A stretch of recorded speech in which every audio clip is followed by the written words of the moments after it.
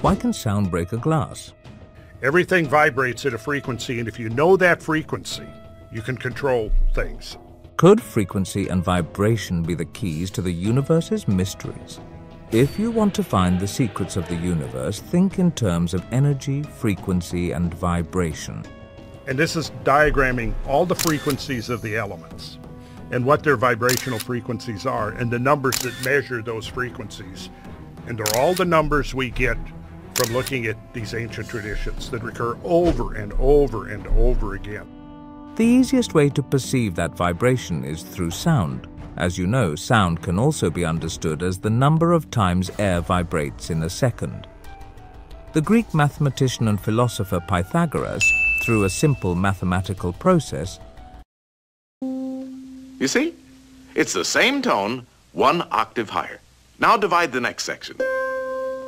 And the next. Pythagoras discovered the octave had a ratio of 2 to 1.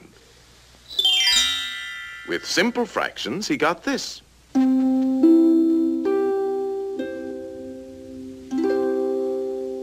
And from this harmony in numbers developed the musical scale of today.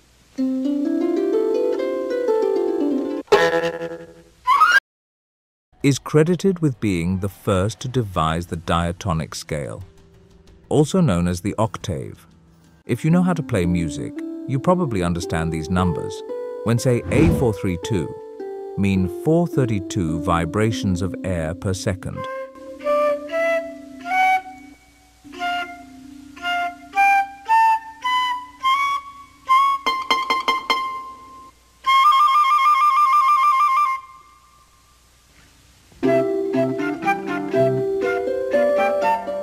When you listen to music, your ears receive the sound and your brain processes it so that you can feel the melody.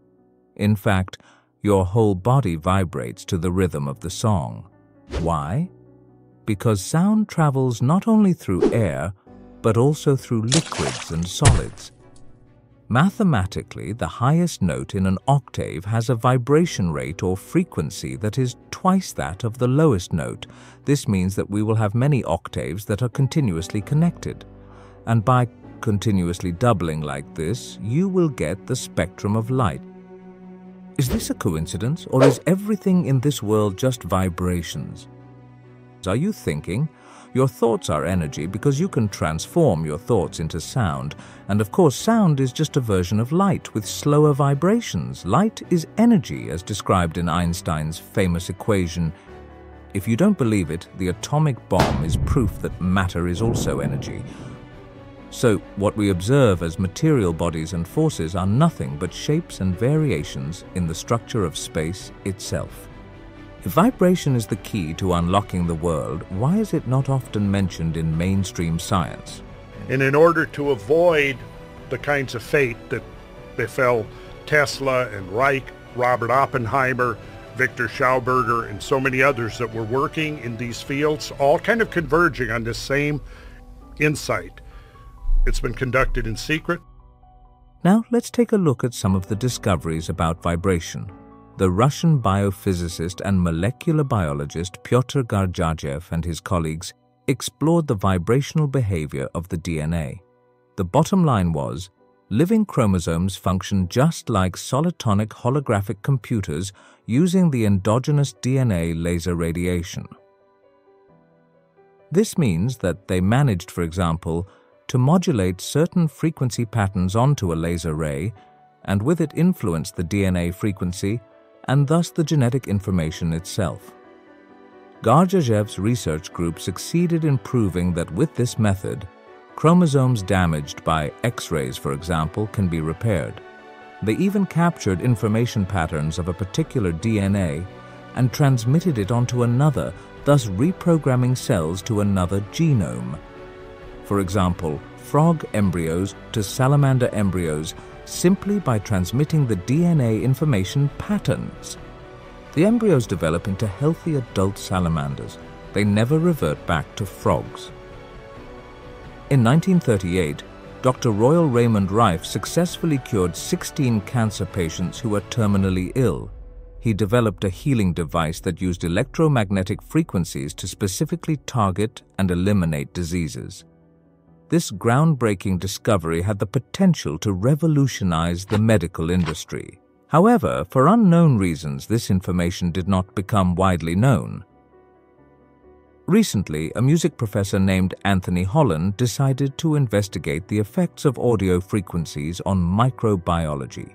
Dr. Holland established a non-profit organization and conducted experiments using harmless microorganisms like paramecium. These organisms are being shattered by our electronic signals. And normally they're very fast swimmers, but when you approach a frequency to which they are vulnerable, they begin to slow down, then they stop, and then they begin to disintegrate within about 3 minutes. He discovered that a specific combination of related frequencies could completely destroy targeted cells, similar to how a wine glass shatters. Inspired by this finding, he embarked on a quest to identify frequencies that could break cancer cells.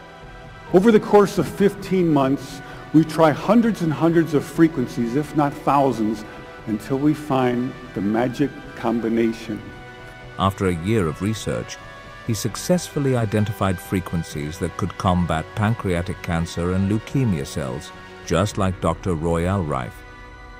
Through various experiments, he achieved a 60% destruction rate of these cells, mirroring Dr. Royal Rife's achievements.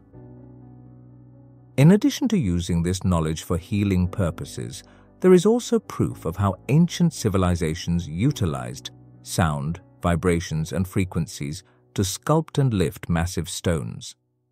If you don't believe such technology could exist, just look at the Al Nasla rock formation located in Taima Oasis, Saudi Arabia. To get a more visual understanding of how sound vibration can affect matter, let's go back in time.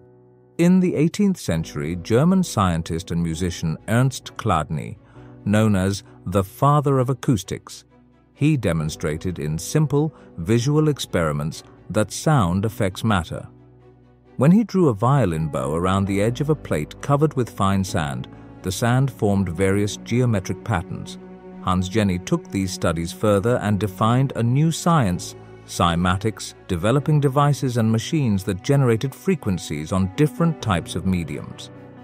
Dr. Jenny placed sand, fluid, and powders on metal plates, which he vibrated with a special frequency generator and a speaker. His experiments produced beautiful and intricate patterns that were unique to each individual vibration.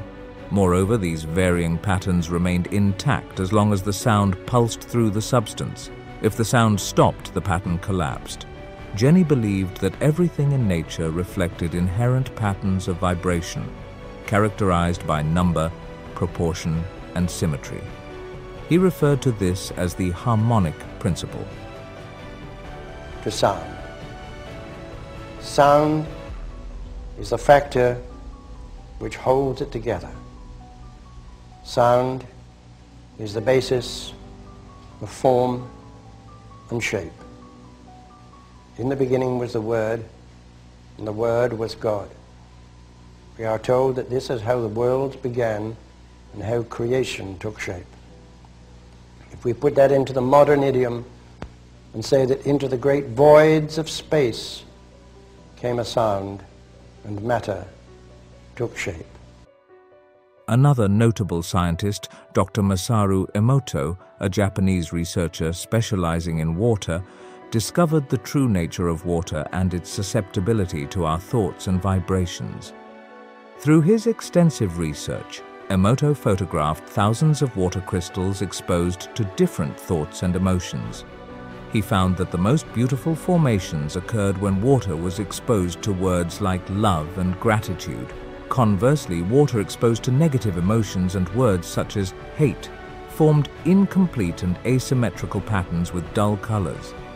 So, now you know what to do, right? Because our bodies are made up of 70% water. This means that our thoughts and emotions will have some impact on our physical and mental health.